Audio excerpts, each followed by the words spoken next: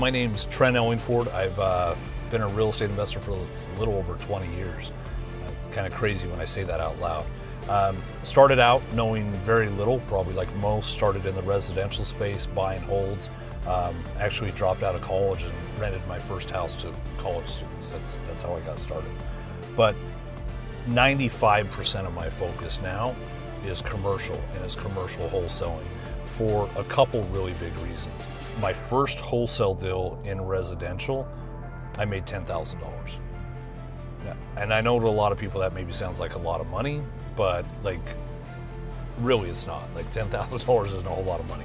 But for the amount of time that went into it, okay, it made sense. But the first commercial wholesale I did, the spread on it was $300,000.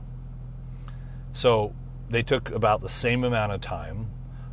Actually, the commercial one took less time, but same amount of time, same amount of effort, and you're looking at that type, how many residential deals do you have to do to equal just one commercial? 5, 10, 15, 20?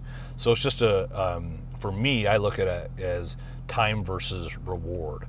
My opinion, if you're looking to scale and grow your wholesale business, it isn't to double down on something that's working okay in residential and try and do more deals. It's actually doing less, if that makes sense. Doing less deals, but doing the right deals, doing bigger deals.